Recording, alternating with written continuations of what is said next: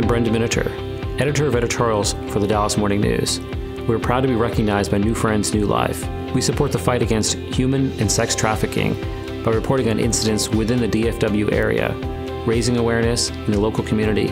Our goal is to make sure that people understand the humans involved, that these are real people facing real horrors, that these crimes are happening right here in our own backyards.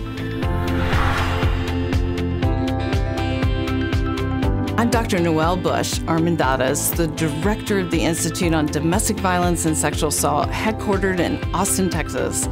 On behalf of everyone on our team, I really want to express how honored we are to be recognized by New Friends, New Life.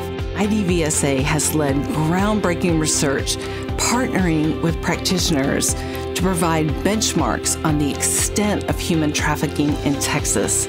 The research conducted by the Institute allows Texas lawmakers to assess those current services, responses, and unmet needs so that they can consider policy recommendations. IDVSA depends on partners like New Friends, New Life, and we are all united in meeting the needs of survivors. Hi, I'm Becca Stevens, founder and president of Thistle Farms, headquartered in Nashville, Tennessee. On behalf of everyone at our organization, I want to express how proud we are to be recognized by New Friends, New Life. Thistle Farms' mission is to heal women survivors of trafficking, prostitution, and addiction. We offer housing, medical care, therapy, education, and job training free of charge for up to 32 women for 2 years. Residents and graduates are employed in one of the divisions of our diverse justice enterprise, including a natural body and home product company, a cafe, and Thistle Farms Global, where we connect women producers in more than 20 countries to customers.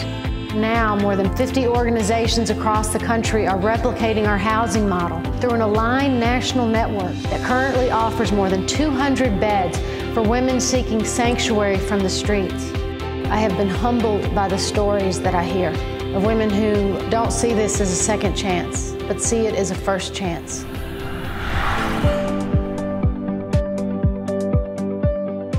I'm Victor Boutros, founder of the Human Trafficking Institute.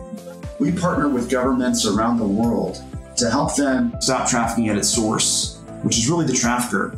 First, we'll help them vet and build teams of police and prosecutors who are going to focus full-time on human trafficking enforcement. Second, we take those units and put them through a mini law enforcement academy where we walk them through the strategies to be effective at each stage of the process. And then third, we embed former FBI agents, former prosecutors who move to that partner country and start showing up for work every day in the same office with those specialized units, and ultimately create the transparency and accountability that ensures there's no corruption in that unit. One of the things I'm most excited about is our progress in Belize.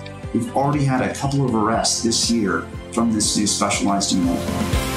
It is possible to reduce and eliminate sex trafficking, and I think that surprises a lot of people when we read about it. It will end now in the state of Texas, and we will be leaders on this. I know that what New Friends, New Life are doing to help women will save lives. I stand for her. I stand for her. We stand for her. Not our children. Not our city.